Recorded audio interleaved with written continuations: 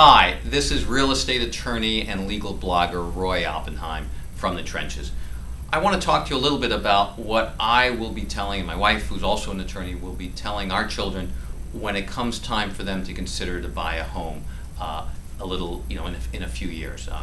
Real estate values now are at their best values in years. We've seen the bottom of the market. Interest rates are also exceptionally low. So the question is, what do we tell our children concerning when it's time to buy a house and how to buy a house? And I want to impart with you what knowledge we have obtained through this entire crisis. And there are 5 things I want to go over with you real quickly, if I may.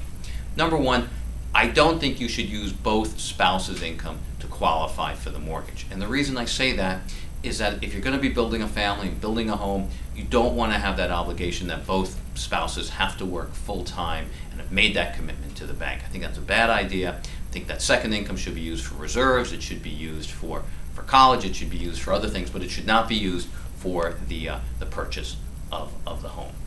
Second, only one spouse should sign the mortgage. Now, this is really, really important. We don't want to have both spouses sign the mortgage, because if both spouses sign the mortgage, and God forbid there's a problem, we don't want to have a credit impairment issue for both spouses.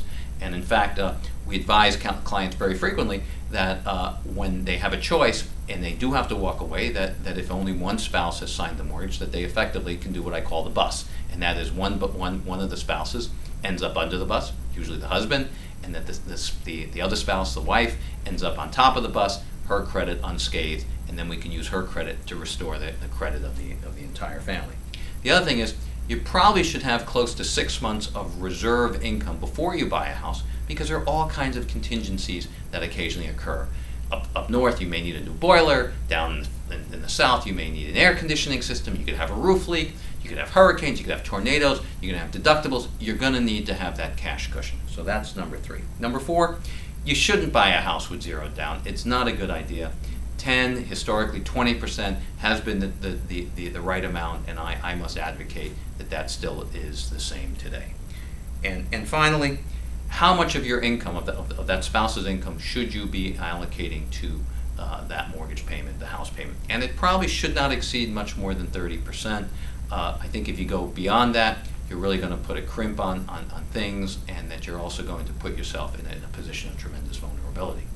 So if you follow Roy's 5 rules, I think you will be in good stead in terms of how to advise your kids, certainly the way I'm going to advise my kids when it comes time to buy a house.